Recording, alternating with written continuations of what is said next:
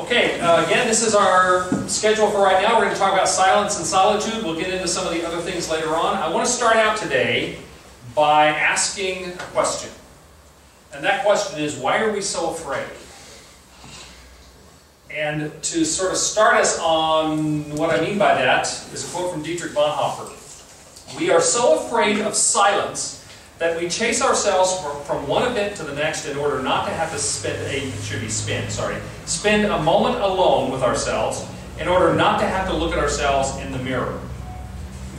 It is a simple fact that in our culture, being the North American culture, we are so addicted to having sound all the time, be it television or radio or iPod or something, that the very idea of silence scares us. Did any of the rest of you come from a family where no matter what was going on, the television had to be on? Oh yeah. Oh yeah. I literally had been gone for 2 years, went back to Kentucky, walked in, my sister and my mother were there. My mother was visiting with my sister. Walk in, they go, "Hello, good to see you." And then they're watching television. I hadn't seen them in almost 2 years. And I'm just going crazy. But the fact is that, back up. We are deathly afraid of quiet. We are deathly afraid of being alone, most of us. Even if we won't necessarily admit it. Norm? With the demographics we have here, though, how valid do you think that is? I think it's very valid. Even I mean, I can see every us in our 60s, some of you not, but in our 60s, 70s, 80s, you think that's still valid? I think it's still true that a lot of people feel like they have to have some noise going on in the background. And particularly, even if that's not the issue of being alone. I think the older many of us get, the more afraid we are of being alone. One of the greatest fears people have is dying alone. Sure. Which is all related to that. Okay? So, I want to talk a little bit about why we are afraid as a culture of being alone and quiet. Why do we feel we have to have the constant presence of music and television, of crowds and noise? And it may be that we don't feel like we need to have the TV on or the radio on if we're getting older, but how many people, if they haven't been out at a restaurant with people that they know in a few days, they start getting nervous about it? We still need crowds. We still need, activity. Western culture on the whole has taught us that we can be comfortable with noise and crowds. We cannot be comfortable with silence and solitude, with being alone, with being quiet. We are simply addicted to noise. I know people who that very much, Carolyn and I, one of our dearest friends, will openly admit that if she's in the car, if the radio is not on, she's not comfortable. She has to have the music on. She will be at home, I've mentioned this before, she'll be at home, she will have the television on and the radio on and be working on her computer. And if she doesn't have all that going on, she gets very uncomfortable. And she knows she's uncomfortable. She recognizes that she has an addiction to having this. She's our age, she's single, and I think that much of it, the reason I'm talking about silence and solitude together is because those two things really are connected. Foster in his book talks about that. He says he couldn't figure out on that chapter for a long time. He debated whether to call the chapter about silence as a discipline or solitude as a discipline. Well, I agree with Whitney's approach. He's got one chapter called Silence and Solitude, because those two things really are connected. The fact is that it's only in solitude, and particularly in silence, that we can break our addiction to noise, to music, to advertising, to voices and words, to get away from that feeling of need. And particularly, I believe the reason that those things bother us is because we don't really trust that God is there for us. And so, we don't really believe that He will never leave us or forsake us. That in Hebrews, that's a quote from Deuteronomy. Jesus, of course, in the Great Commission said, "And lo, I am with you always, even to the ends of the earth." So the idea that we're afraid to be alone, we're afraid to be quiet, I believe goes back to the fact that we don't really trust that God is there for us. We don't really trust that He's going to be sufficient to meet our needs, and so we're simply uncomfortable about that. We're uncomfortable with solitude. We're uncomfortable with quiet and silence. And yet the only thing that will free us from this fear, the only thing that will bring us to a point of trust, and that really is the issue here. Do we trust that God is there for us? The only thing to get us there is if we actually begin to practice silence and solitude. If we find times and places to get by ourselves, to be quiet, to begin to experience the sort of inner fulfillment God can give us, that's the only way we get rid of the loneliness and fear that we feel most of the time during not having noise around. We then, as we experience silence and solitude and begin to feel God's presence in that, and He begins to assure us that we can trust Him to be there with us. We can trust Him to be there to meet our needs, and we don't have to have all this outside distraction. Then we can begin to feel we're not alone. We begin to know that to be the truth. Only silence and solitude will bring us to the point where we aren't addicted to that noise and to the crowds. Will bring us to the place where we're comfortable with it. Right now, most of us in our culture, we believe that being quiet and waiting is somehow unproductive. Got to do something. We are so inundated with noise and with activity in our culture that when it's not there, we feel like something is wrong. That something ought to be happening that's not happening. And the thing we need in order to get over that is more time alone, to be alone with God, to have fewer words around us. One of the devotional guides for spiritual disciplines talks about the fact that our lives are like a jar that is filled with water that has mud in it. And it's constantly being stirred up. And so our lives are constantly this sort of stirred up, muddy mixture of stuff. And the only way we can resolve that is by being still and letting all of the stuff settle to the bottom so that we can see clearly through what's important in it. And that stillness, that quiet, is the only thing that will get us there. It's only in solitude that we can begin to get an accurate sense of ourselves. See, so many people, and I think this is true with our friend, her sense of who she is, she's only comfortable with her sense of who she is when she's got noise around that keeps her from having to think about it, or when she's got people around that give her some sense of who she is as a person. When in fact, we're supposed to find our personhood in God. We're supposed to find our security in His presence in our lives. That doesn't mean other people aren't wonderful and valuable. But if we need them, and if we need the noise in order to be okay and not be afraid, then we have a problem. We have an addiction. It reminds me of a woman that used to work for me, and she had a younger brother-in-law. Her brother-in-law was like 20. And she said her brother-in-law said to her one time that he did not like to go to a movie theater unless there were other people in the theater. Because unless there were other people there, he wasn't sure when he should laugh. And she told me that story as an example of just how dumb her brother-in-law was. But the point is, that's exactly how many of us are. We don't know how to respond to the things of life unless there's somebody else there with us that we can watch and see, when did they laugh? Am I supposed to laugh now? We determine how we're supposed to respond to life based upon having other people around us all the time. Well, God wants to be the one that guides us in that. God wants to be the one that tells us when to laugh and when to mourn. Not other people. And unless we find some time away from those other people and get comfortable enough to not feel like somebody else has to be around talking to us or being present with us in order for us to know when to laugh, then we're always going to be insecure. We're always going to have some fear. That's what the disciplines of silence and solitude are all about in the Christian faith. Pat? I guess I don't really understand silence. Are you talking about just sitting in a chair and just being silent in a chair? Well, a lot of it has to do with just not talking and not letting somebody else talk to you. We're going to talk about what to do specifically. But yes, we're talking about silence. Not having the TV on, not having the radio on, not having somebody talking to you. But could you be reading your Bible? Or? Yes, you can. In fact, that's the first aspect of silence you ought to have is the time you have every day when you read the Word and when you pray. That should be your first experience of silence and of solitude. Don't do that with the TV on in the background or the radio on in the background.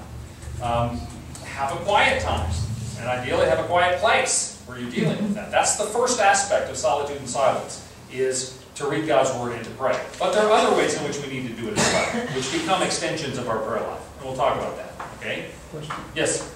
I can be very aware of God's presence in my life when there's a lot of noise around, but I can't hear what He has to tell me. Exactly. And we're going to talk about that. There's several reasons for the silence and solitude. Some of them is to encourage the other disciplines, all right, like the disciplines of reading God's Word or praying.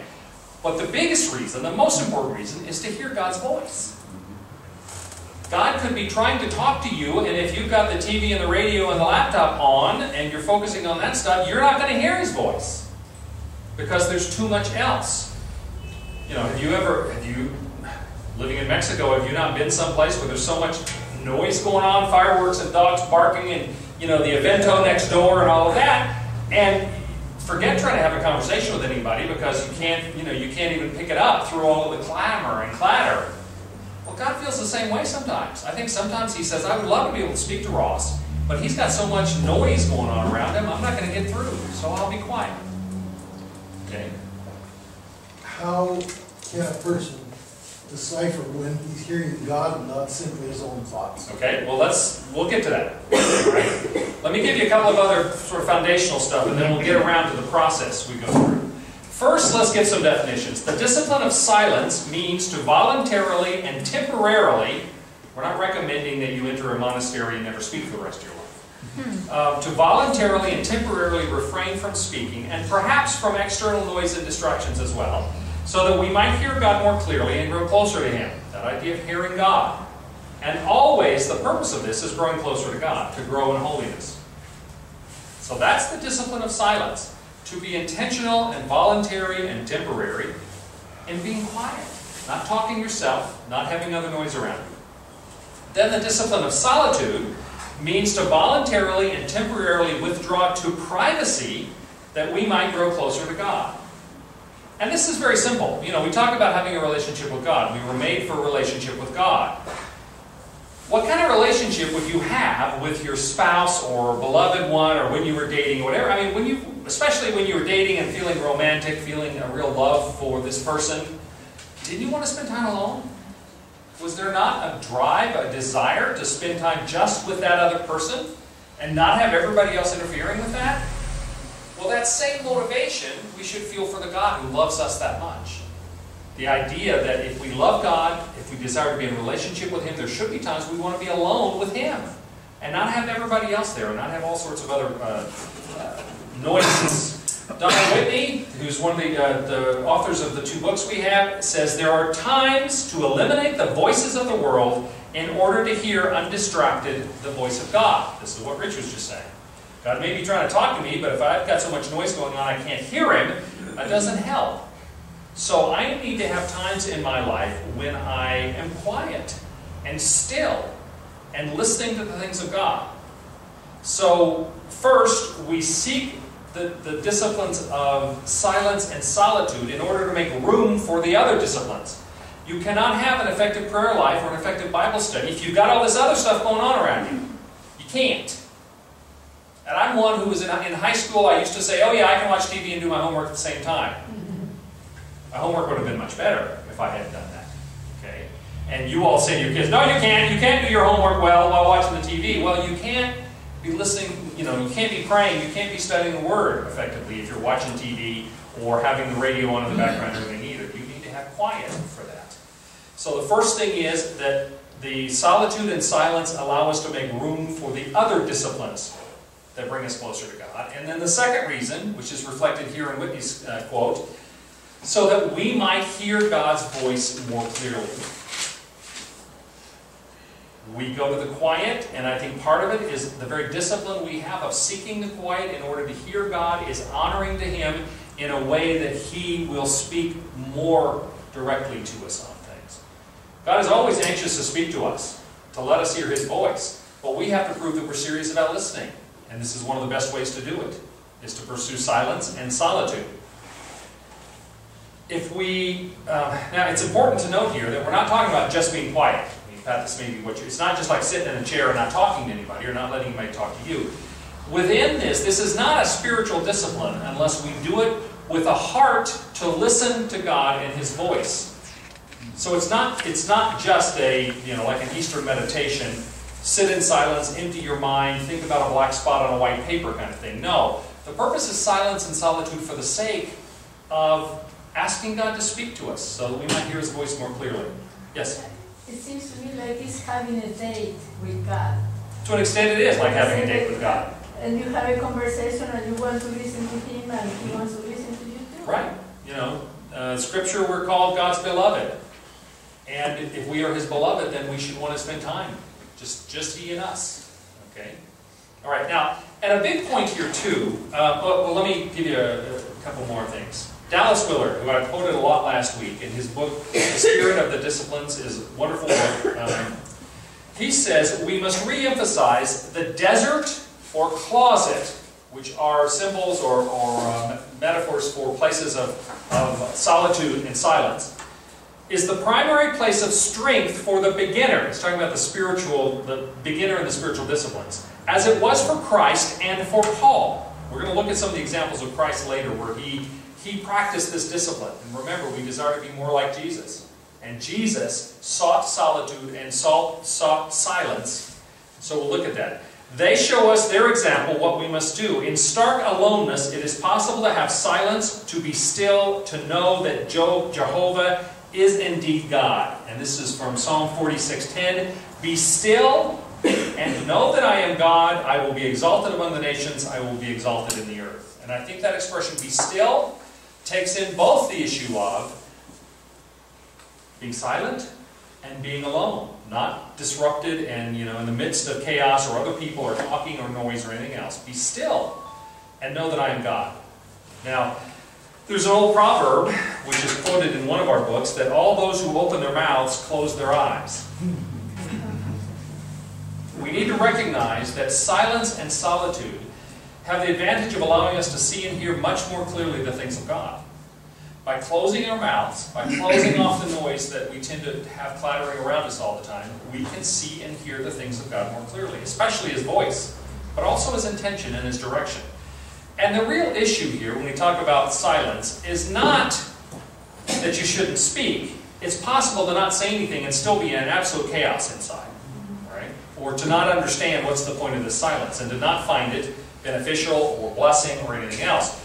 The real issue in the not speaking part of the silence, that is to not talk, is to gain control of our impulse to speak. Do you know people who cannot not talk? I do, and have known people like that. There was a woman that I knew who was dating a friend of mine, and she would call me because she'd always want to talk to me about Larry. And I won't tell you what her name was. And she would talk, and I swear to you it's true. One night I was so tired of this, I took the phone and I laid it down, and I went in the bedroom, and I did stuff for like 3 or 4 or 5 minutes, and I came back, I just walked out of the camera, picked up the phone, she did not even know I was gone.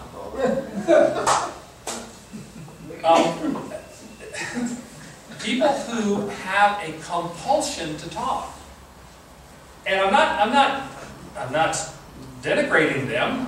In some way I feel great sympathy for that. I think I used the example before. Michael Crichton, in his book Travels, talks about going to Africa into a blind at night where you're supposed to be able to see the animals coming, and a family comes in, and they start talking, and the guy says, "No, you have to be quiet, you have to be silent." And they're quiet for just a minute or two, and then they start talking. And he said, "No, you have to be completely quiet." 3 or 4 minutes later, they start talking. And Michael Crichton said that was the first experience he'd ever had, but he experienced it later, where there's people who have a compulsion to have to talk. If there is a moment of silence, they feel the need to fill it because they're uncomfortable with silence. And there's several reasons for that. For one thing, I think it has to do with a lack of control of the situation. That it's sort of like, bringing up our dogs again, if you've ever owned dogs have a very clear need for understanding who's in charge, who's in control. It's the alpha dog they talk about.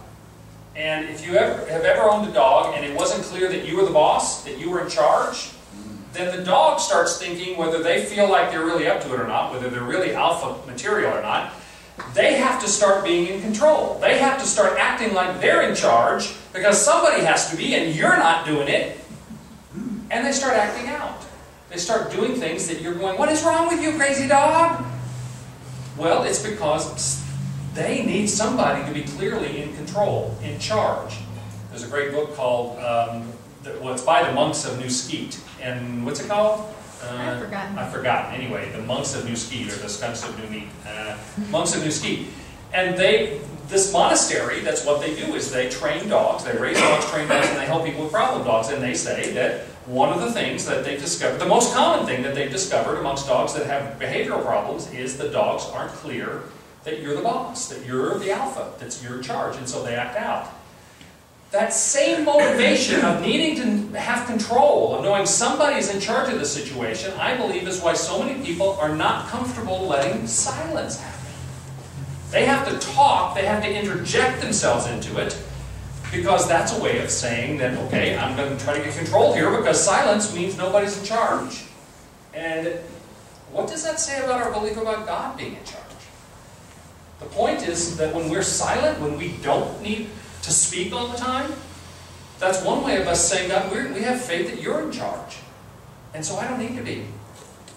I can be quiet in your presence because you have control of the situation, even if people get uncomfortable with it. Now, it doesn't mean never saying anything, which is a danger. It means understanding the appropriate times to speak, and not speaking just for the sake of speaking. Thomas à Kempis said, it is easier to be silent altogether than to speak with moderation. One of the signs of spiritual maturity is to understand when to speak and when not to speak. And in the same way that we talked about when you fast, one of the things that fasting does is it teaches you just how much of the food you thought you needed really wasn't necessary. Okay? You really don't need to eat as much as you do. In the same way, silence teaches us that so many of the words we thought were important, we thought were necessary, really aren't. And so we can be more discerning in when we speak and when we don't. Ecclesiastes 3:7 says there is a time to keep silent and a time to speak. And so a person who is mature in this discipline, the discipline of silence and solitude, knows what needs to be said and when they need to say it. You've known people like that, I hope. People who didn't talk a lot, but when they did speak, everybody listened because it was usually good. Because they knew when to speak and what to say. That is the sign of somebody who has grown mature in this and understands the right time to speak. It's not complete silence, and it certainly is not talking all the time. Again, Dietrich Bonhoeffer said, real silence, real stillness means holding one's tongue, and that becomes a sober consequence of spiritual stillness. Knowing when to hold your tongue, not just being silent all the time. Only when we learn to be silent will we be able to speak the word that is needed when it is needed. That's one of the consequences of this discipline. Okay? Any questions about that? We do have an example, by the way, of this. In fact, Ecclesiastes, another thing in Ecclesiastes 5, it talks about to draw near and listen to God is better than the sacrifice of fools. Drawing near and listening to God is better than the sacrifice of fools. What is the sacrifice of fools? It means just shooting off your mouth when you don't really have anything to say in order to try to be pious, righteous, whatever. And we have a brilliant example of that in the Gospel of Matthew. The Mount of Transfiguration. Jesus takes Peter, James, and John with him. He goes up, and there's this miraculous appearance of Moses and Elijah who talk to Jesus, apparently in preparation, as they're having a discussion, probably because this is immediately prior to the Passion, Jesus' sacrifice. And Peter, James, and John are witnessing this. They see Moses and Elijah and Jesus, this glowing light and transfigured. And it says, Matthew 17:4, and answering, Peter said, we should build 3 tabernacles, one for each of you. Well, Peter answered, nobody had said anything to him. He was answering the stillness. He was answering the quiet. He felt a need to say something to try to get control in a situation that he had no control over and shouldn't have felt the need to control. And in fact, it's very funny that in the Gospels, after Peter says this rather silly thing, building a tabernacle with Moses and Elijah and Jesus having the Transfiguration, like they need someplace to stay while they're there. The Gospels have a parenthetical statement and says, Peter did not know what to say. That's the sacrifice of fools. When you don't know what to say, when there's not anything that needs to be said, when you should not be speaking, and you do it anyway. The sacrifice of fools. Being silent sometimes teaches us not to need to talk, to fill that emptiness, to fill that void, not to feel a need to take control of a situation like that, like Peter did. Now, frequently we want to take control of the situation because we want to make sure people don't misunderstand us. We keep talking, and I've done this. I mean, I'm somebody who talks for a living, right? But I've said something and thought, oh, they may have misunderstood that. Let me explain it. Well, that wasn't very good. Let me try again. No, one more time. No. Well, we do that in social situations where we're afraid somebody might be thinking less of us or have misunderstood us. And so we try to take control of the situation by talking and talking and talking to try to explain ourselves and make us look a little better and make people understand us a little better, which all is another way of saying we don't believe God's in control. We have to keep talking in order to make sure everybody understands because God's not in control of this situation. People might misunderstand. When Jesus was accused of so many things and being tried, what was his response? Silence. He did not respond to the accusations because he knew God the Father was in charge. One of the few things he said during the whole trials of his passion was, "You can do nothing to me except the Father in heaven gives you the ability to." What's that? Other than saying, God is in control of this situation. I don't need to keep talking. I don't need to explain it. I don't need to take control of the situation to make sure everybody gets enough words to figure out what's really going on here, because God is in control. So one of the things that causes us to talk so much is a feeling of the need for self-justification. And what is self-justification, Carolyn? It's a powerful motivator. A powerful motivator. You get the feeling she's heard this before? I didn't set her up today. I had a client once, or I actually had a person who worked for me once who had a client. The client did something really crazy because they were trying to cover their own backside.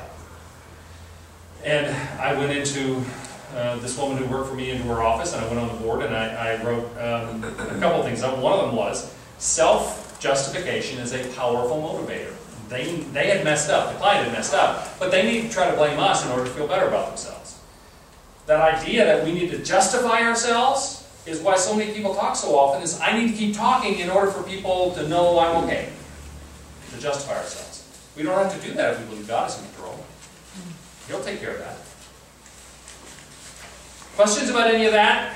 So you're saying there are worse things than being misunderstood? There are worse things than being misunderstood. Good way to sum that up. And in fact, if we believe God is in control, then we will not be misunderstood beyond the point that, God desires for it to occur. Let's look at some of the reasons for silence and solitude. The first reason, which I mentioned already, is to follow the example of Jesus. Our desire in becoming more holy, to pursue holiness, is to become more like Jesus. I'm going to give you 4 examples where Jesus exercised these disciplines. In Matthew 4:1, it says, "Then Jesus was led by the Spirit into the wilderness to be tempted. For 40 days, Jesus not only fasted, but he was by himself and went through long periods of quiet." This is when the devil tempts him 3 times, and Jesus responds with God's word. So, and this is the start of his ministry. In fact, the times when Jesus does spend time alone and in prayer and in silence are some of the most critical times in his ministry. This is at the start, before he starts his earthly ministry.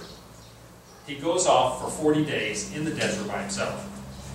Then we have Matthew 14:23, and after he had dismissed them, he went up on a mountainside by himself to pray. Later that night, he was there alone. We have a number of cases where it says that Jesus went off to a solitary place. He went off by himself. He spent the night in a quiet place. Silence, solitude. Mark 1:35. This has to do with the electing of the apostles. Okay? Very early in the morning, while it was still dark, Jesus got up, left the house, went off to a solitary place where he prayed. And in fact, we're told Jesus spent the whole night praying in preparation for selecting the apostles. By himself, solitary place, praying. And Luke 4:42, at daybreak, Jesus went out to a solitary place. Now, one of the other things that we need to recognize in this is that Jesus the instances where he went off to a quiet place, to be alone, to pray, solitude, silence, prayer, frequently fasting. Remember, silence and solitude give us a foundation for a richer experience of the other disciplines. When he did that, he frequently did that right at the time when there were people clamoring for his help. This instance in Luke 42 and in Mark as well, people had come to him for healing, and they were clamoring, literally, you know. There are places where it says that they were too busy ministering. He and the apostles were too busy ministering to eat, it says in Mark. You know, that people were crowding around the house so much nobody could get in or out. It was at times like that, when there were people who needed help, whom Jesus very clearly could help, he still practiced the discipline of going off by himself for solitude and silence and prayer and fasting. Just being busy is no excuse, is my point. Even if the busyness that you have is for the sake of ministry. That's where burnout comes from. Jesus was wise that even when he was most in demand to do the things he came to do, to preach, to heal, to drive out demons, still he would go off for times, a night, a time, early in the morning, for silence, for solitude, for prayer, frequently for over a period of time for fasting. So we need to recognize that to be more like Jesus, we need to practice the same spiritual disciplines that Jesus practiced, and this is one of them. Or two of them, silence and solitude. I really think of them as one. Questions about that? Okay, let's look at some other reasons I believe that we are called to practice this. In order for us to hear God's voice more clearly, we've already referred to this, that we get to silence and solitude in order to not have the clamor of all the other noise around us. The passage from 1 Kings 19, a beautiful passage about Elijah. The Lord said to Elijah, "Go out and stand on the mountain in the presence of the Lord, for the Lord is about to pass by." Then a great and powerful wind tore the mountains apart and shattered the rocks before the Lord. But the Lord was not in the wind. After the wind there was an earthquake, but the Lord was not in the earthquake. After the earthquake came a fire, but the Lord was not in the fire. And after the fire came a gentle whisper. King James says, a still small voice. We want God to be there in earthquakes and mighty winds and fires and, nuke them till they glow kind of experiences. Often God comes in the still small voice, the gentle whisper. And are we prepared to hear that? I don't think we often are if we're surrounding ourselves with so much noise, or if we spend all of our own time talking so that we can't hear someone else.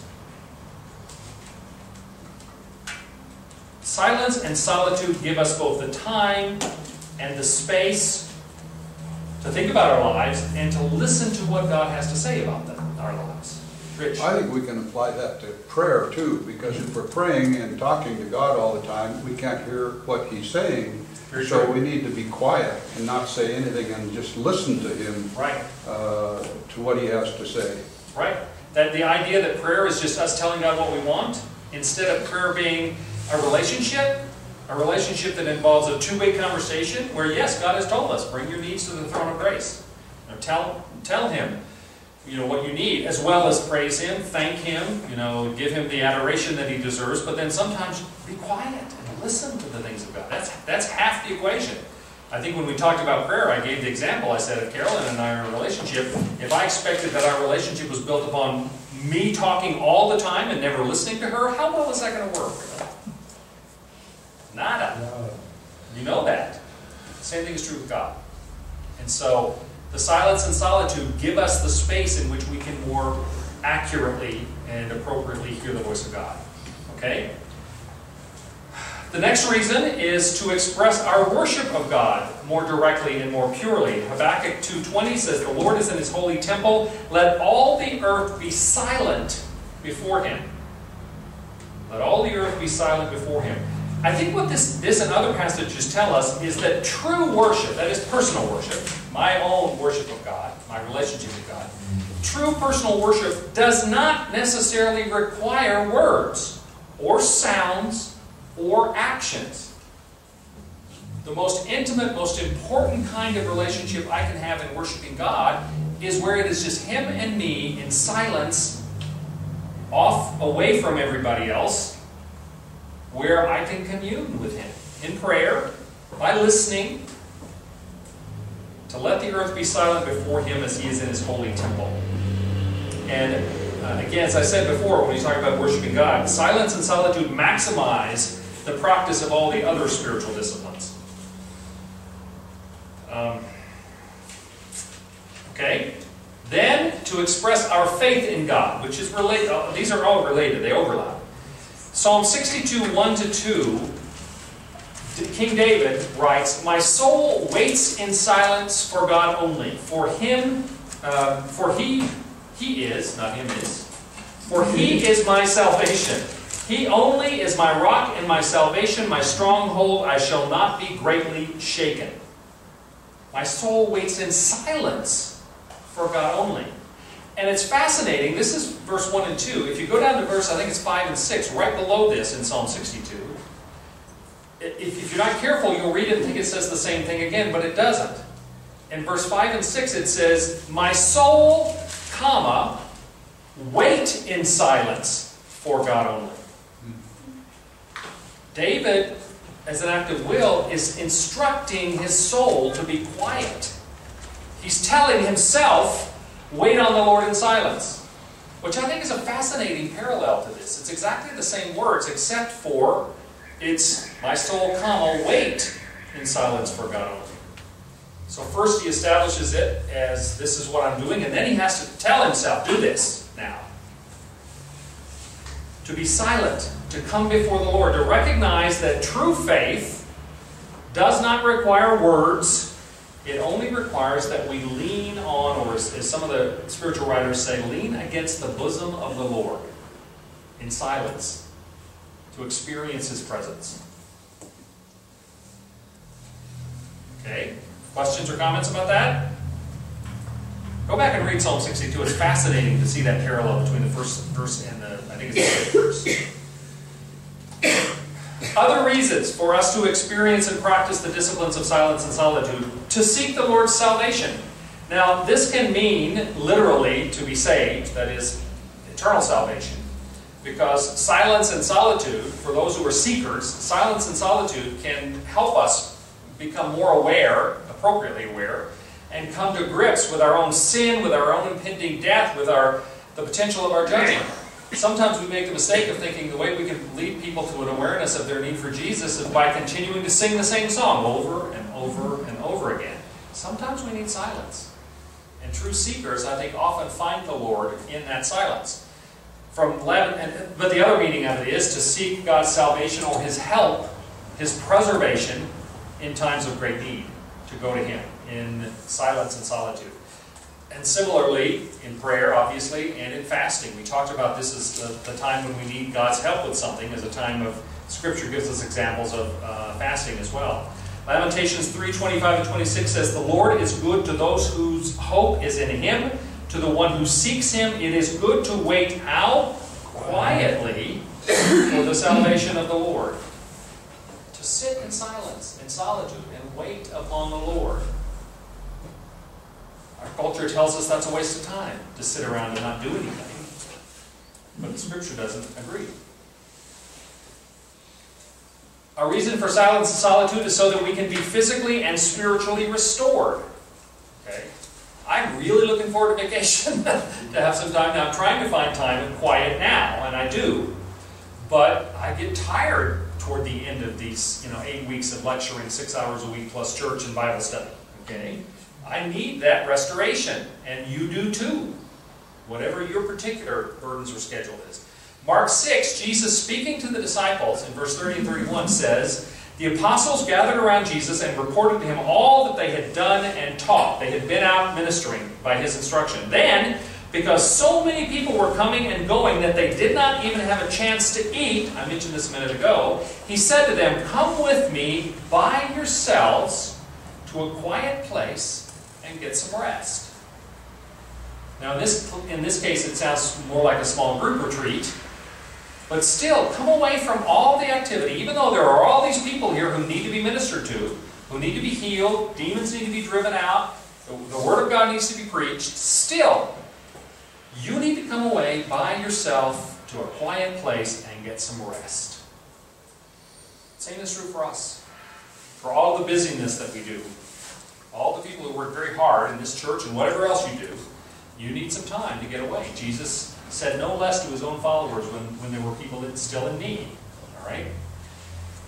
Then, to regain a spiritual perspective, John Owen, one of the great Puritan writers, said, "What we are in our solitude, that we are indeed, and no more." When you cut out all the distractions, when you are alone and you are silent, then you begin to get a spiritual perspective on things. Luke 1:20 is the story of when the angel Gabriel appeared to Zechariah, the husband of Elizabeth, who would be the father of John the Baptist, who thought he was too old to have a son or child. Well, the angel Gabriel appears to him while he's in the temple doing his priestly duty and tells him that he and Elizabeth are going to have a son, and Zechariah says, "Really? You serious? Do you know how old we are?" And the angel Gabriel says, "I am the angel Gabriel who stands in the very presence of the Lord, and it's His word I'm speaking to you now." And then it goes on to this, "And now you will be silent and not able to speak until the day this happens, because you did not believe my words, which will come true at their appointed time." Well, why did Gabriel make Zechariah be quiet, be silent? He literally could not speak for the 10 months or so, the time until Elizabeth conceived, and then until John the Baptist was born, and then the day he was born, or the day rather he was supposed to be given his name, then Zechariah got his voice back. I believe it was because this is a very vivid example where there's an enforced sense in which you spiritually don't have the right perspective, and so I'm going to help you get it. In this case, by enforcing silence. Zechariah couldn't speak. I think we can achieve a regaining of appropriate spiritual perspective ourselves by voluntarily deciding there are times in which we're not going to speak. Getting away for time. And I want to talk about how to do that a little bit later, some more specifics. Got a couple more points I want to make here, and then we will take a break for a few minutes. Another reason, a very important reason to exercise silence and solitude, is to seek God's will on matters. Even Jesus did this. Are we not that much more in need of doing this? Jesus spent the night in solitude and in silence and in prayer before he chose the 12 apostles, for instance. Sometimes when we have when we desire God's will, when we have a major decision to make or a major issue to deal with, and we want God to speak to us, sometimes God only reveals His will to us when we are apart and quiet. Now, God's voice can be loud enough to break through the cloud. But if we really are seeking His will for us, then part of our seeking of God is to get apart and ask Him to speak to us in the quiet where we can listen to Him and hear Him clearly. Luke 6, one of those days Jesus went out to the mountainside to pray and spent the night praying to God. When morning came, He called His disciples to Him and chose 12 of them, whom He also designated apostles. Again, if before a major decision or event or responsibility, if Jesus saw the need to go out alone in silence and prayer to God before a decision is made, who are we to say that's not a really good idea? To learn to control our tongues. Okay, now you've done it.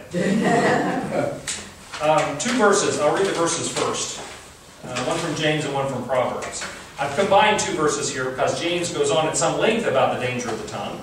In the 1st chapter, verse 19, 3rd chapter, verse 2, he says, "My dear brothers and sisters, take note of this. Everyone should be quick to listen, slow to speak, and slow to become angry." And then in chapter 3, "Anyone who is never at fault in what they say is perfect, able to keep their whole body in check." Like, right. Anybody who never says anything wrong and is imperfect, raise your hand. Good. People who thought we were going to have some sort of exorcism there. And then from Proverbs 17, "The one who has knowledge uses words with restraint." Remember that thing about control? That we know when to speak and when not? The one who has knowledge uses words with restraint, and whoever has understanding is even-tempered.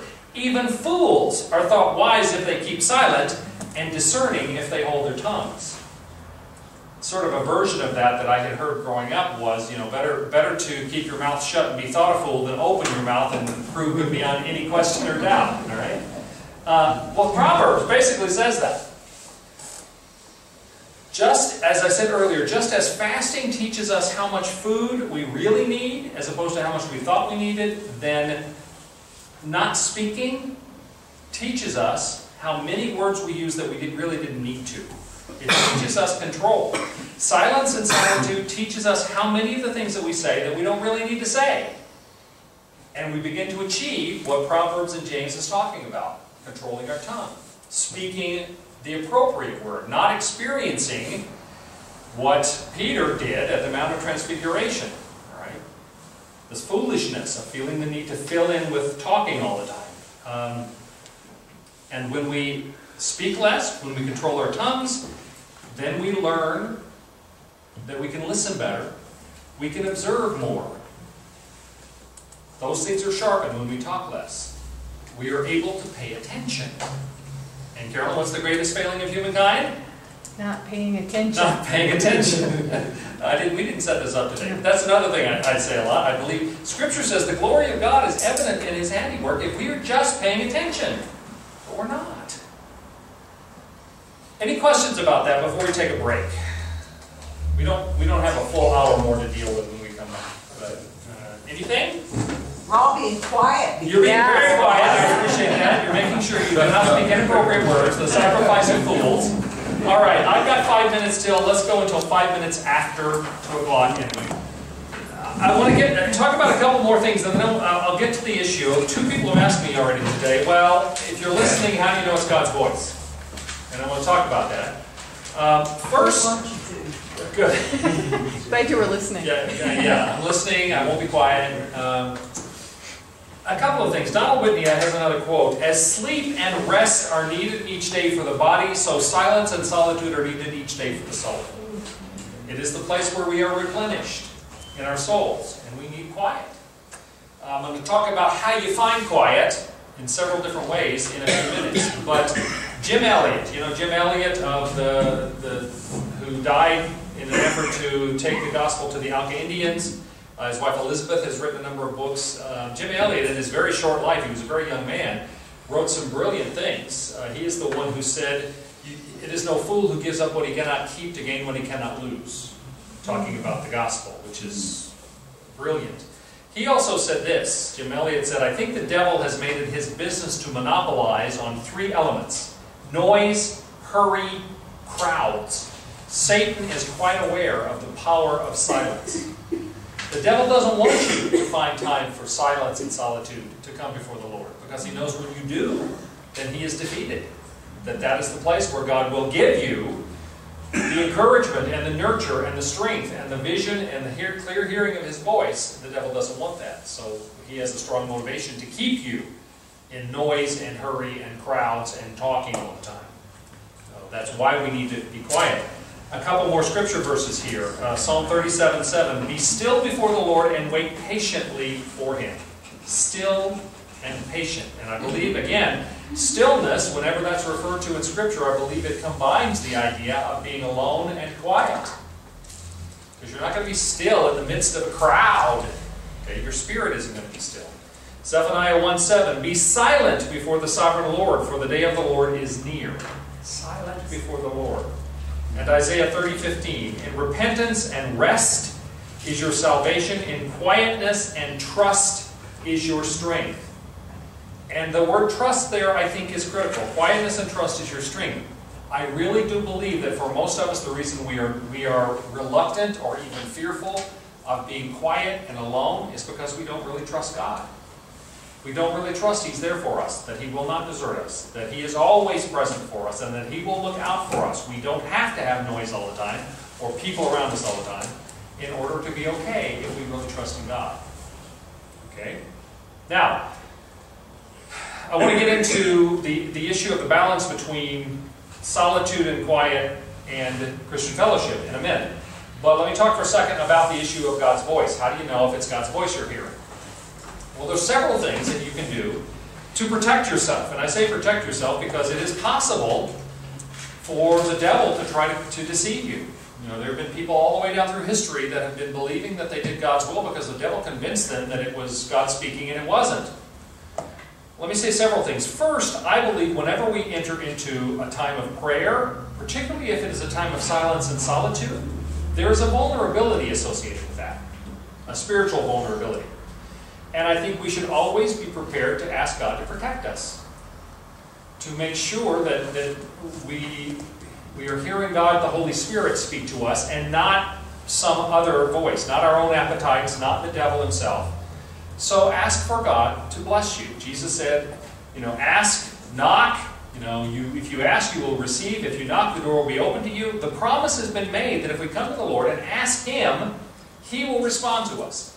So claim that promise by asking God to direct you and protect you in that. That's the first thing.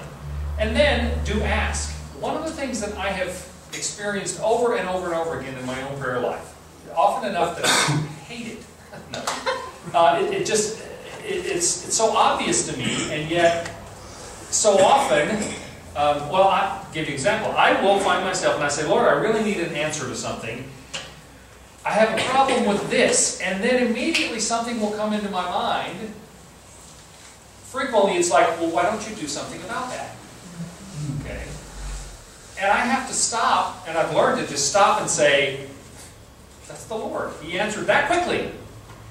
Immediately something came into my mind as a response to that. And it almost always, when I say I hate it, I don't hate it, but it always reminds me of the old Pogo cartoon. And remember Pogo? Mm-hmm. All right, these little critters. In Pogo, one of the characters comes up and says, I went to God the other day and I said, with all the suffering and hurt and pain in the world, there's so much grief and anxiety and warfare and everything else, and why don't you do something about it? And then the other character said, and what did God say? He said, God said the same thing to me. Okay?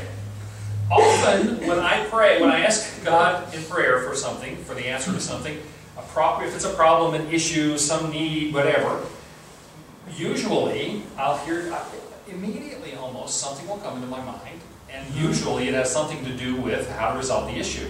Well, why don't you go talk to the person that you're having a problem with? Okay. Well, why don't you address that need? Well, if you think that needs to be said, why don't you say that? Barbara. So how do you differentiate between that and your intellect and intelligence? Well, reason, because that's what I struggle with. Right. Well, God uses your intellect and your reason and your imagination and your creativity. God uses all those things. God speaks through the imagination. In fact, there's a great line in St. Joan of the Arc, George Bernard Shaw's play about St. Joan. And Joan is describing how she hears God's voice. God speaks to her and tells her what to do. And the inquisitors who are trying her, they say, oh, that's just your imagination. And Joan says, yes, that's how God speaks to me. God made my imagination. He made my intellect. He made my reason. He speaks through those things. Now, how do you know? Well, first I think we ask God to direct us and protect us from wrong. And then we have to say, is that consistent with what I know of God? Is it consistent with what Scripture says? Is it consistent with what God has testified to through the church? Be it the creeds or whatever. If God starts telling me that I need to have all blonde people murdered, no, that's not God. That's a devil from hell. And that's an obvious one. And sometimes it won't be so obvious. But our next question, if we hear something that we think might be God speaking, we need to then ask the question, okay, is this God? Is this consistent with everything I know of God? Does this sound like Him? Right? People who get messages about, pull the trigger and say God is speaking to them, no, that's not God. And if they were reasonable and they asked themselves that question, the answer would be no, that's not something God would say to me. But if you have asked God to speak to you and asked for protection from wrong thought. If you have asked in faith and you hear an answer, and you ask the question, is this consistent with what I know about God? Does this sound like something God would say to me? And the answer is yes. Then I believe that part of our faith in Him, part of our trust in Him, is that He will not allow us to go astray if we have done those things. Okay? Because He does not desire, I've said many times, God does not want to trick us or trap us or trip us up.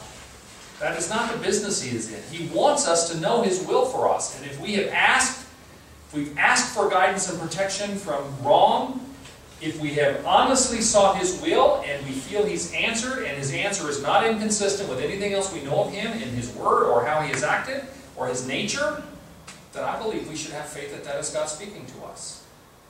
Fair? Any questions about that?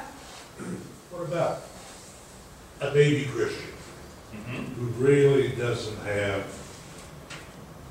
anything other than a basic understanding? Right. How do they know? How do they Well, this is one of the reasons that differentiate? Christians are not supposed to be in isolation. Okay, we talked about the church on Wednesday in our theology class. And one of the things that we identified is from the very start in the Christian church, from the time of literally Jesus still being here on, the very idea of somebody being a Christian in isolation, that is not as part of the body of Christ, part of the church, would have been inconceivable. I mean, that would have been an oxymoron to them. You can't be a Christian in isolation. If you're part of the body of Christ, you're part of the body of Christ. And so, part of the responsibility of the body of Christ is to bring up and to teach and to train and protect those who are new to faith. That's why we have churches. For one reason, one thing, that's why we do things like the new members class. Even though it's only 4 hours, we hit all the basic doctrines kind of stuff, and if there's somebody who's really beginning to be led in the wrong direction, hopefully we'll begin to see some flags. It's the reason we do Bible studies, it's the reason we do all sorts of things, the reason that we're open to hear and speak to and address. It is true that somebody who is very new to the faith, very young in the faith, may start to get things wrong. It's our job, and not just me as pastor, but all of us who have been in the faith longer, to help them understand more and know more in that. So there is some assumption in the things I just said about, seeking God's voice, asking for protection, then asking what we need in faith, listening for His voice, and then if it's consistent with what we know of Him, believing and trusting that God would speak to us and that it is Him. Sometimes I think the problem is that we begin to think God's not really going to talk to me. We lack the faith that God really does want to communicate with us. And that becomes our stumbling block. I believe God wants to speak to us. God wants to tell us what He wants. And so we need to be open to that, believe and trust that that's the case. If somebody is young in the faith, we need to be there to help them. Okay? Harvey.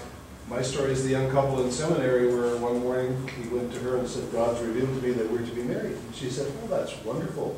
And we will be as soon as He tells me. Yeah. You can't do your delivery for other people. Right. Absolutely. And I had a friend, Richard Sears, my friend who was an English professor at Berea College, was a Christian. After he got his PhD, he had the president of a small, really small Christian college contact him and say, we really don't have any money to pay you, but God has told me you're supposed to come and be on our faculty. And Richard said, well, it's the same thing. As soon as God tells me that, I'll be there. And he didn't. Okay? And it wasn't. So, yeah, that's true. We need to be careful that we're not putting it on somebody else. But we always, we need to use our good sense. If we hear something that could be God speaking to us, and it's clearly not what God is like, we need to use our good sense. I don't have it on today. I haven't worn it recently, but some of you all have Fitbits, right? They're the little pedometers. And that you wear on your belt or whatever, counts your steps and all that. Well, the pedometer, this Fitbit, the new ones, when you first pick it up, when it first detects any motion, it has a little slogan, you can do it or whatever. Well, one morning, I picked the thing up to put it on, and it said, burn it. I half expected the next day for it to say, kill them all. Well, if I get a message like that, that's not God speaking. Okay, somebody programmed that into a Fitbit. So, yeah, we need to use our good sense. God gave us our intelligence, our reason, our imagination. And I love the thing about St. Joan when they said, oh, that's just your imagination, hearing those voices. And Joan says, yes, that's how God speaks to me. It is often. He made us. He can use us as His speaker. Okay? Any questions about that? Does that help Jerry and Pat? Amen. Amen, yes it does. A lot of times I lay down at night to go to sleep, and I think of all these things that we could do at the church activities. Now, is this God talking to me? It could be. If it is, you're in trouble. No, I'm in trouble. Is God speaking to you about all the ways the pastor needs to be different than he is? Okay. I think that God inspires us to vision. I mean, if we had not, and we're not still attempting great things, I believe, for the Lord, I don't think we would be where we are as a church. Look on the wall. Okay. How many churches with 70 members are dreaming like this? And we are, not because we want to be great, but because we want God to be seen as great. Honestly, I stand before the Lord and say, this is not a pride issue for me, and I don't think it is for other people. And yet we want great things for God. Well, if we don't let Him inspire us to great things, then we're not going to achieve great things. But we don't break anybody on the rack in order to get there. That's one of the signs. If we were doing that, that's one of the signs that there's something wrong with either the goal or how we're doing it. Okay? All right, I want to talk now for a few minutes about the balance between solitude and silence and Christian fellowship. And then at the end, I'm going to talk about practicing silence and solitude, how we actually do it, and give you some, hopefully, guidelines that you can begin to practice these things in a reasonable and practical way. The first thing that I would mention is, let me give you one quote, and then I want to give a couple of other things. Jonathan Edwards. Jonathan Edwards, the greatest American-born theologian ever. Okay? This is not Jonathan Edwards, who's a recent politician. And so many people, if you know Jonathan Edwards, when I was in high school, in our book as a sample of Puritan writing, they had Sinners in the Hands of an Angry God, which is a famous sermon he did. And some people think that Jonathan Edwards was just this hellfire, brimstone, everybody's going to hell kind of preacher. Not at all. He was the most reasonable and well-thought and articulate, probably, well, I believe, theologian ever to come out of America. Bar none. He wrote this: "A true Christian doubtless delights in religious fellowship and Christian conversation." We all enjoy that. "And finds much to affect his heart in it. But he also delights at times," that is a true Christian, "also delights at times to retire from all mankind, to converse with God in solitude. And this also has peculiar advantages." Peculiar in this case means particular advantages. "This also has peculiar advantages for fixing his heart and engaging his affections.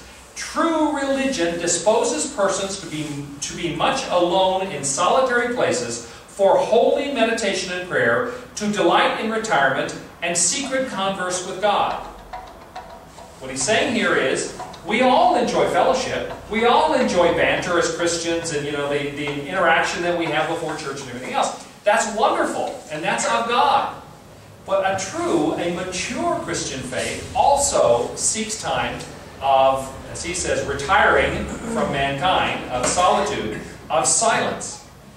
In fact, the testimony down through the last 2,000 years of the church is that when we seek out silence and solitude, we end up finding a more meaningful relationship with other believers. Our periodic practice of silence and solitude actually gives us the ability to have more fulfilling relationships in Christian community.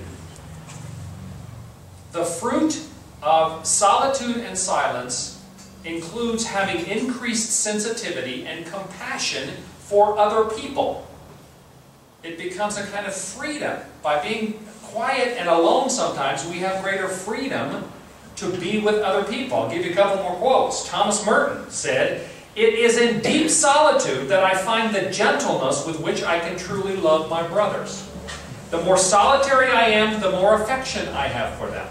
Solitude and silence teach me to love my brothers for what they are, not for what they say." And again, Dietrich Bonhoeffer, you all know Dietrich Bonhoeffer, martyr in the Second World War, who wrote some wonderful books. The Cost of Discipleship, Life Together is one about Christian community where he deals with the disciplines. In fact, in Life Together, he has a chapter called Life Together, and then the next chapter is called Life Apart. So he deals with community and solitude. He says, let him who cannot be alone beware of community. Let him who is not in community beware of being alone. Each by itself has profound pitfalls and perils.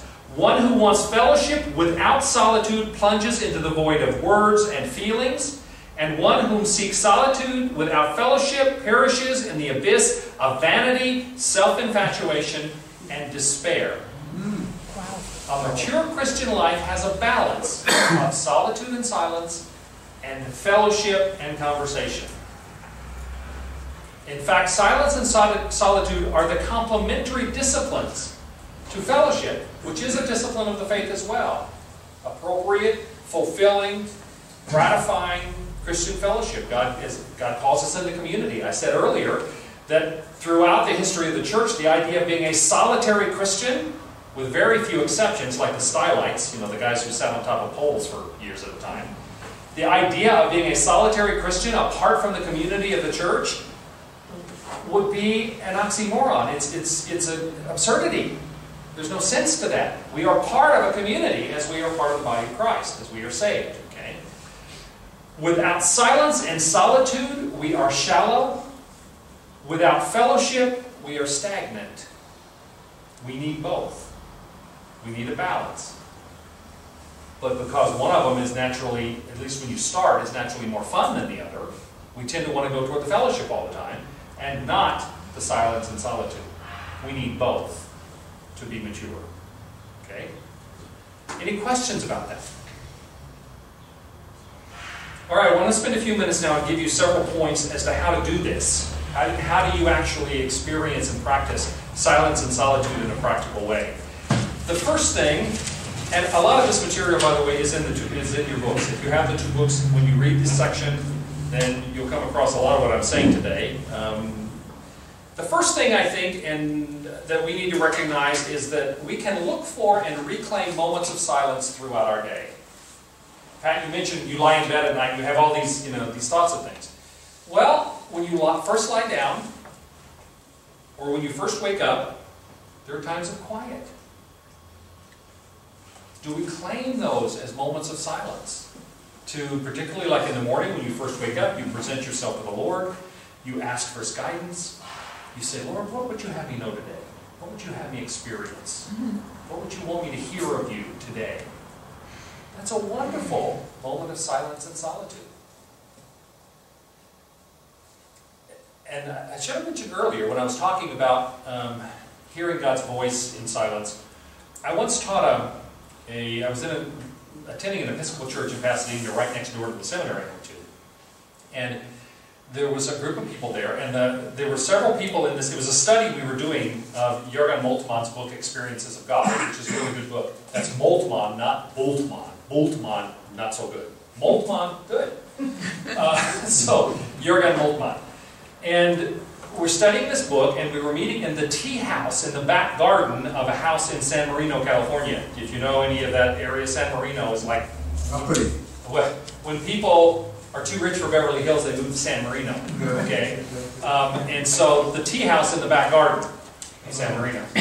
And the couple that we were meeting there because the wife wanted us to meet there, the husband started out, the first night, everybody's introducing themselves, by saying, I don't know God, I don't need to know God, I don't care about God, all I want is for Him to leave me alone. That was our first night. Okay. Well, in the course of this class, I had this miraculous experience that throughout the week as I would prepare for this class, I would think of something or come across some quote or some whatever, C.S. Lewis or G.K. Chesterton or something, and I'd say, oh, well, I'll take that along. There might be a use for that. And invariably, this happened to me over and over for the time we were doing this class, somebody would say something, likely cynical, because we had several cynics in this group. I don't know why they came. This one guy was there because his wife insisted on doing it.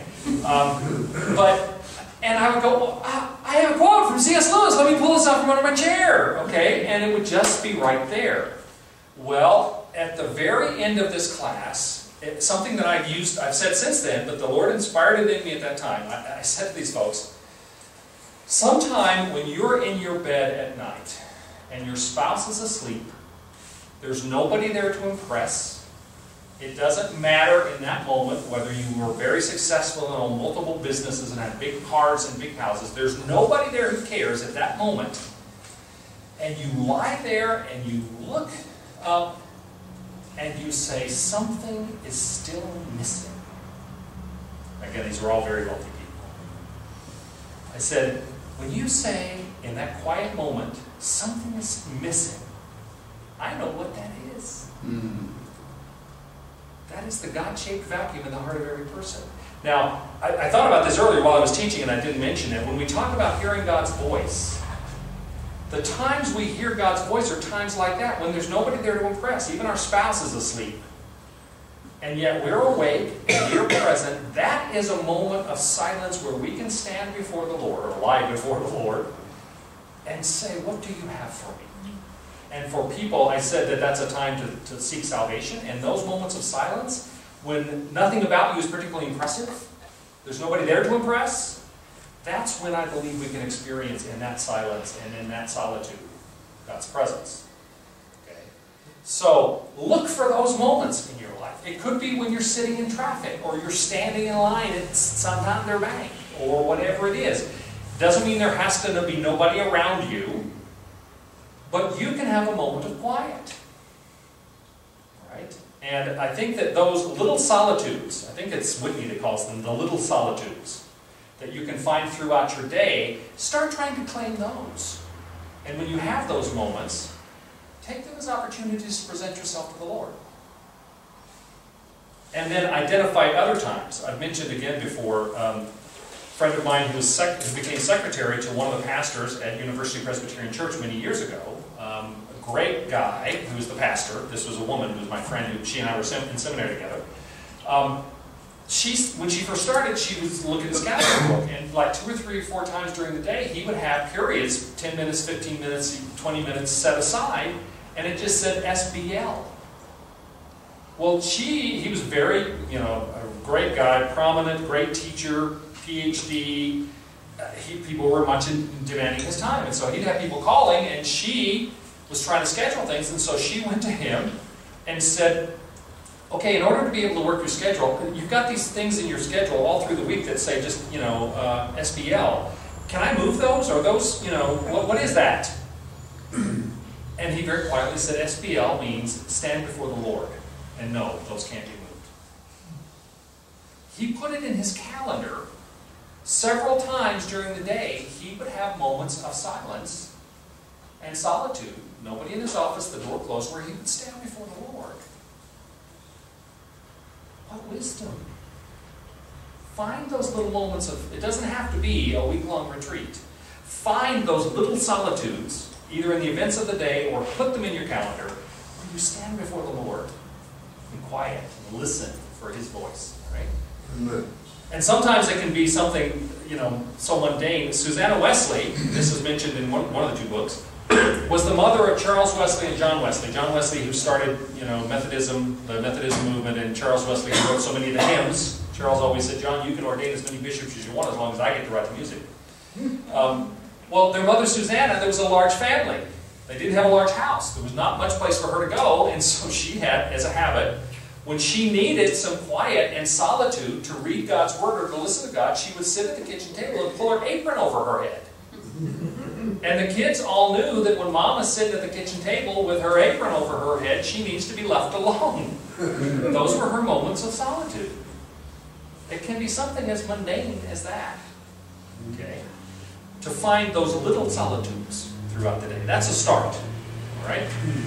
A second, and these sort of progress. Second is to develop your daily time of being alone with God, especially as part of your Bible study and prayer. Find that time. And again, you guys have been in the class for the Bible study and the prayer times.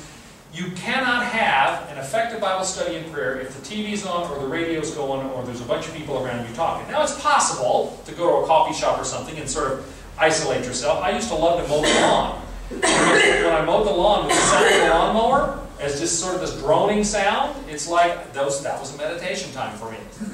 Can't do it anymore because we have a garden now, but it's possible to do it, but in a noisy environment, but only if you can cut all that out. The point is, set a time daily to be alone with God, especially as part of your Bible study and prayer. And that's a huge priority. The third thing is then to find a quiet place where you can be alone and quiet. That's a quiet place where you can be quiet. At home, at church, or elsewhere. And by the way, Rich, one of the changes we're going to make to our plans is we're going to have a prayer chapel.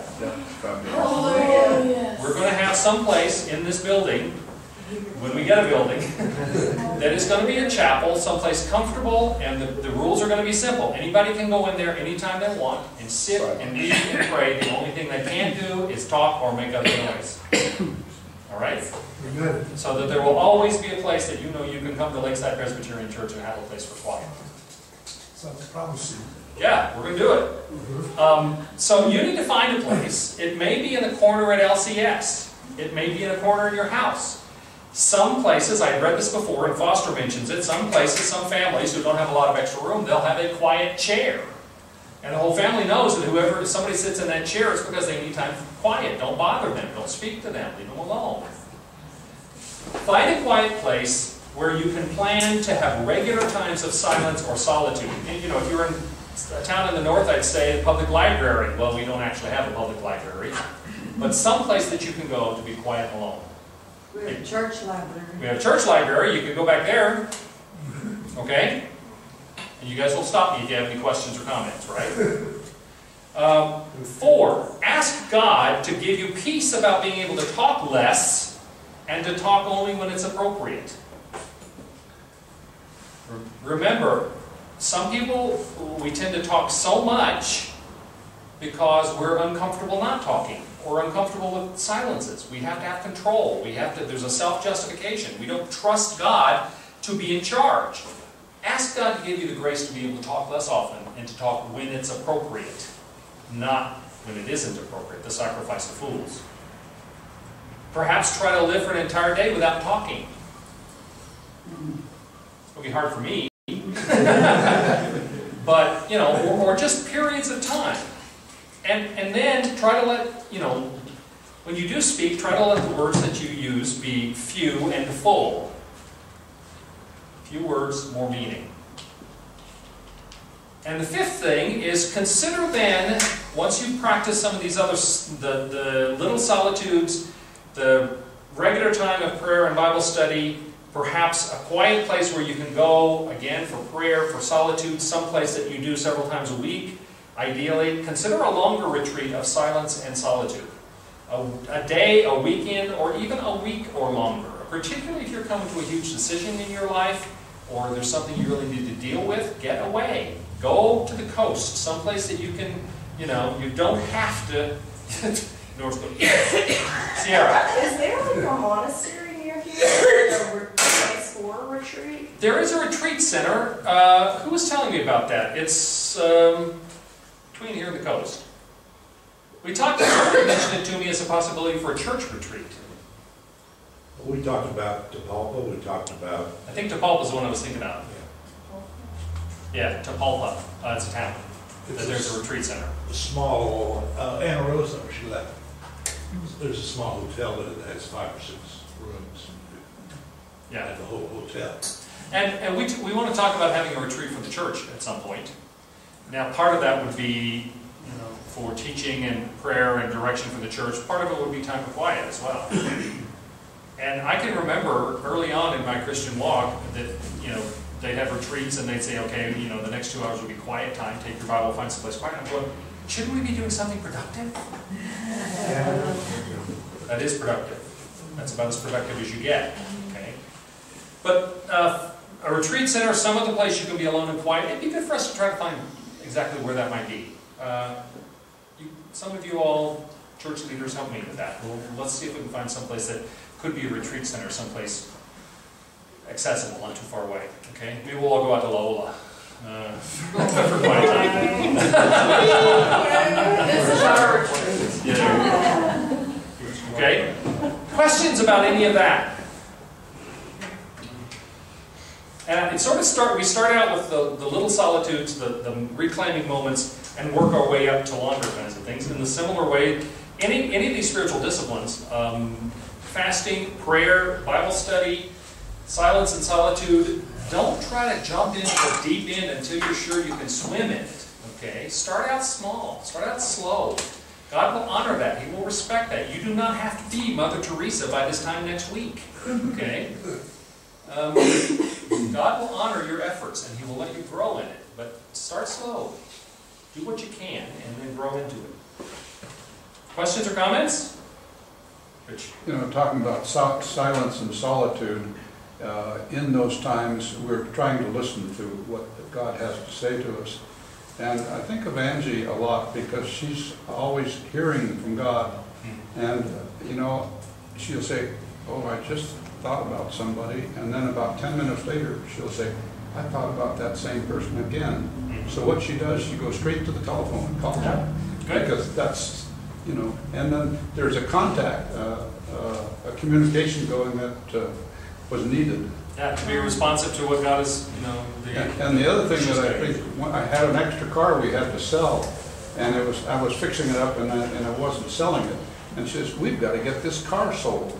She says, I'm going to take it out right now. So she jumped in the car and started driving along the street, and she says, God, what do you want me to do? And so suddenly she said, I think I'm supposed to park the car over here in front of this house, and it was about 5 blocks from our house. She got home, the telephone called, and she says, a car just parked in front of our house for sale. We're interested in buying it. And they bought it. Good. Can't steer a parked car. Yeah. You can't steer a parked car. That's what they say. So sometimes you got to get in and drive it somewhere. Right? That was Henrietta Beers when she was talking about following God's guidance on things. She said sometimes you pray to God, you ask for His direction, and you have to get in and start moving. You can't steer a parked car. If God maybe will steer you where to go, but you have to start moving. Okay, so yeah, that's good. That's all I have for today. It's been a tough week here in Lake Wobegon. So appreciate it, everyone.